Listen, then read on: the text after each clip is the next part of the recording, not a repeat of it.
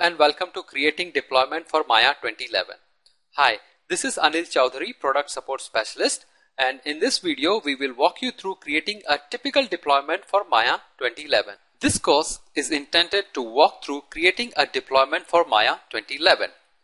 Learn what a deployment is, the process, and the best practices for deployment creation. First, let's take a look at what deployment is. Essentially, it is a server-based image of a product installation files, named installations which can be customized to your environment, specifying license and desired setting for your installation. The advantage is the similar interface as standard installer. Ideally, this deployment is created, saved to a network location, and then be installed to a host workstation. Let's take a look at 5 primary advantages to creating a network deployment. Firstly, it is an efficient way to get your product installed onto multiple computers, where you can specify it as a standalone, multi-seat standalone, and a network type licenses. Server admin image avoids the need to distribute DVDs for installation. You are creating one image, you do not need DVD media. It can be installed directly from your deployment image. It allows you to customize and standardize the installation for all your workstation. By customizing the installation once, by unifying the product registration information across all platforms, if your product have service pack available, it will allow you to install the service pack along with your master install. This avoids the manual deployment of service pack later after the installation. Logging option allows tracking of installation status. It's an easy way to do a silent installation of a product. With the product deployment, you have an option to install as a silent mode. When this is active, the installation proceeds without any explicit user input. So user won't see anything and they will not be able to change any information setting. Next, let's take a look at the deployment process overview. The first step is to create a network share. Technically, this does not have to exist first. You can always install the deployment first on a drive in a server and then share it later. When creating a deployment, choose Create a Deployment from the product installer. Then create the deployment. This creates the administrative image and then the MST files, which are used by the administrative image and tells how it to be installed. Then from the host workstation, you want to run the deployment. Make sure before you go ahead and install on all workstation, take one workstation and run the deployment at this workstation. Verify the installation prior to installing it on all workstations. If you have made a mistake or want to do any changes, do it before pushing it to entire organization. Let's look at some best practices for creating deployment. Create the deployment from a workstation instead of a server. This helps eliminate the need for the same computer to run the visit, read the media, and write the files. The combination of these tasks can increase the time necessary to create the deployment and can cause corruptions in the deployment. Create the deployment to a shared network location from an administrative workstation. Do not create a deployment over WAN or a VPN. Connection over WAN or VPN are typically slow and can cause errors during deployment creation. The deployment creation process may not be completed successfully, or some files may end up missing or corrupt. Copy the media to a hard drive. If you are working with a physical media, as opposed to media obtained through electronic fulfillment, copying the entire content of the product media to a local hard drive can speed up the process of creating a deployment and reduce the potential for corruption. This is even more important when you consider that some product installers copy the data from the installation media to a destination folder multiple times, thus increasing the deployment creation time by a factor of 3 or more. Copying the media to a local hard drive helps ensure that there are no communication error with the disk drive and increase the speed of creating deployment by not having to read the data directly from the DVD. Disable antivirus software. Antivirus software often causes problems when creating deployments. Active virus scans that scans every file being written and read can cause the process to take much longer. Additionally, antivirus software can block certain files from being written or can modify those files, can cause corruption. Before creating a deployment, create a shared directory on either a workstation or a server. Keep the shared name simple and short. Don't include any spaces in the share name. Don't bury the shared folder too deeply on a drive. Create a separate folder for each deployment image. Creating multiple deployments in a single folder can result in corrupt client installation or serious problems. Create and store deployment image on a FAT32 or an NTFS file systems only. File systems such as DFS, NFS, AIX, Linux, Unix, and others are not tested or supported by Autodesk, including file system found on network attached storage NAS devices. Verify that all users have full read-write access to the network share where your deployment are located. Use a uniform naming convention UNC when specifying network paths instead of using map drive letters. Not all computers share the same map drive letters, and restricting yourself to UNC path will help avoid these problems later. Be aware of the deployment type you are creating. The default deployment license type is standalone, and you must pick the configure button to change the deployment type to network. If you are not paying attention and just take the defaults, you may not end up with what you expect. Make sure you choose the appropriate operating system for your deployment. The first page of the deployment wizard offers the option to choose whether you are creating a 32-bit or a 64-bit deployment. This allows you to create a deployment for a specific OS type regardless of the platform in use. This option defaults to the type of OS currently in use, which may not be appropriate for client computers on which the deployment will run.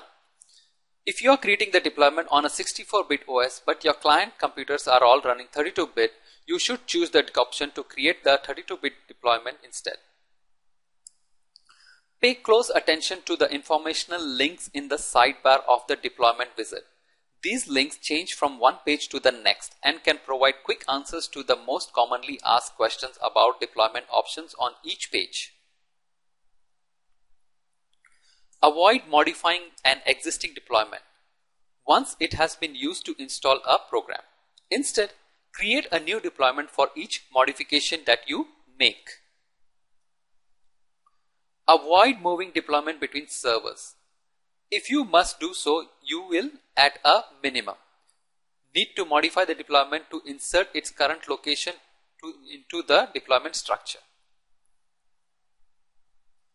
Install onto one workstation only to verify before installing it elsewhere. The worst thing that you can do is to create a deployment and install it on 100 system only to later find out that you made a mistake and need to start all over again. Now let's go through the process of creating this deployment. If you are creating the deployment from the DVD media, this dialog box will pop up when you put the DVD media into the DVD drive. If you are creating it from the downloaded media, you will need to double click on the installer. If the setup is not started, then navigate to the extracted folder and click on setup.exe to launch the product installer. In this case, we need to create the deployment. So we are going to click on create deployment to begin the process. The first step to creating the deployment is to specify the administrative image location, the deployment name, and the type of deployment.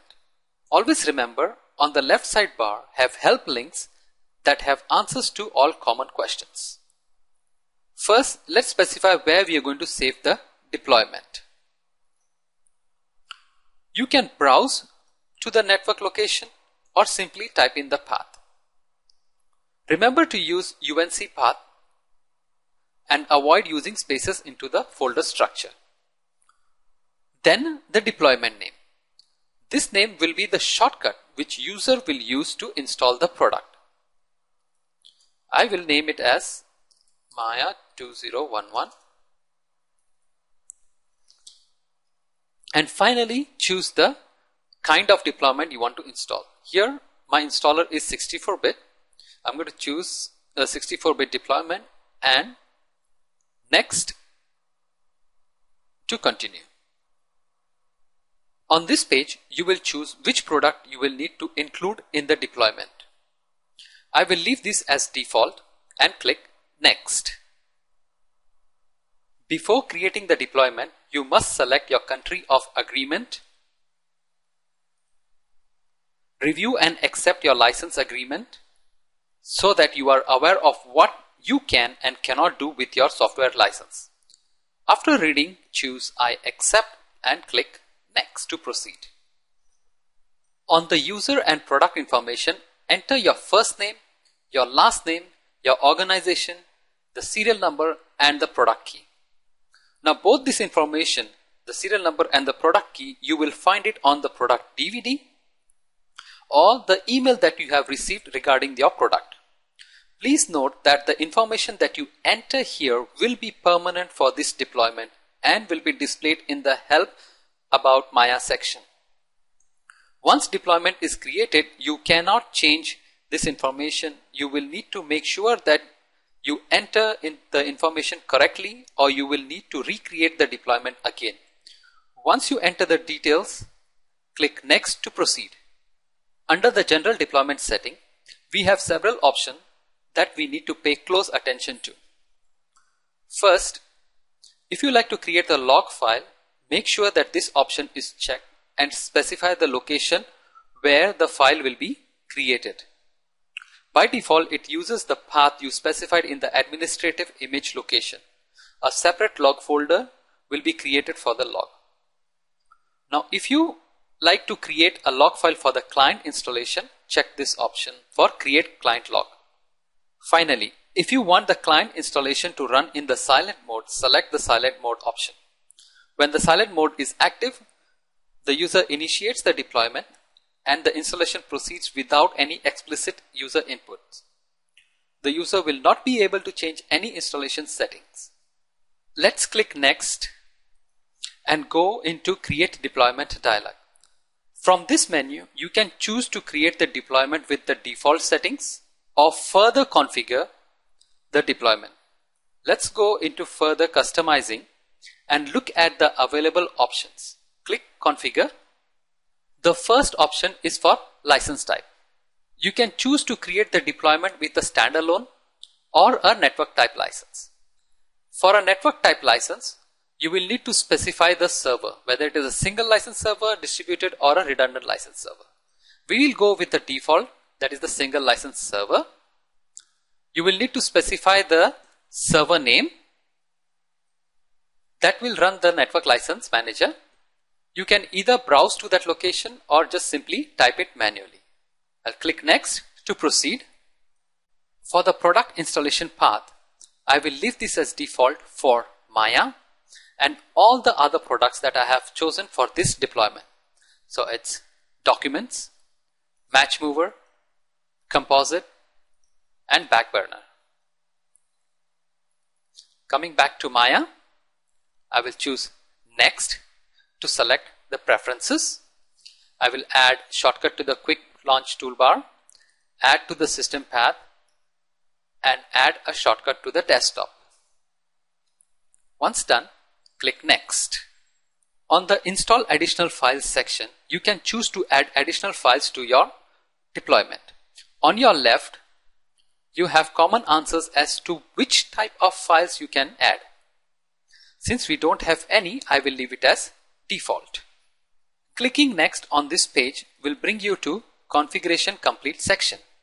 Now we are done customizing the available option, and at this point you can click on Configuration Complete. Once you complete the configuration, you will see in the information on the changes that you have made to the deployment. It has recorded all the information such as this is a network type license, a single server model, the license server information, and so on. Next, you want to hit Create Deployment. And at this point, it will create the admin image. Once the wizard have finished creating the deployment complete page will be displayed. At this point, the deployment is now complete. The deployment page will display two links to install the deployment on the host workstation and to modify the deployment if needed. These are the server location that you had specified during the initial deployment creation.